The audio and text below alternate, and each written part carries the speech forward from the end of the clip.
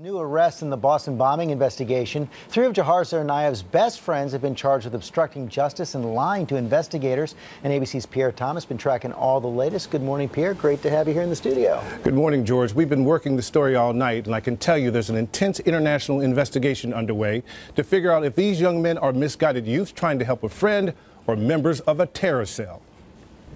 The three friends of the Boston bombers were led to jail in shackles late Wednesday after appearing in Boston federal court. Rebel Philibos, Dias Kaderbayev, and Asmat Tzayakov, seen here posing in this photo with Dzhokhar last year, are now facing charges of obstruction of justice and making false statements to the FBI. I know Dias and Asa as good people, I don't believe what they're saying. But this morning, court documents say the men intended to slow down a major terrorist investigation by destroying key evidence.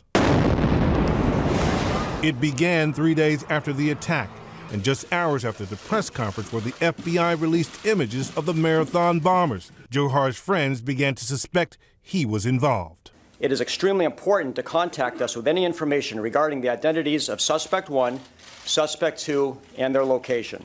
At 8:43 p.m., investigators say one of the roommates texts Dzhokhar saying he looks like the suspect on television. Dzhokhar allegedly responds, "LOL, laugh out loud.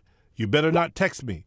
Come to my room and take whatever you want." Within minutes, the FBI says Kaderbayev texts his roommate Tzayakov asking, "Have you seen the news?" The men reach out to Philipos and meet at Dzhokhar's college dorm room in Pinedale Hall. Inside, they discover a laptop and a backpack containing hollowed-out fireworks. By 11 p.m., investigators say they make the decision to leave with the items and throw them away in this dumpster behind their apartment. One of the men's attorneys say they were just helping a friend and were not truly clear on what he may have done. He did not know that those items were involved in a bombing or of any interest in a bombing or any evidential value.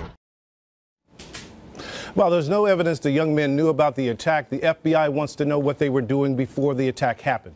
As one senior law enforcement official told me last night, they lied to us once. We will not trust. We will verify.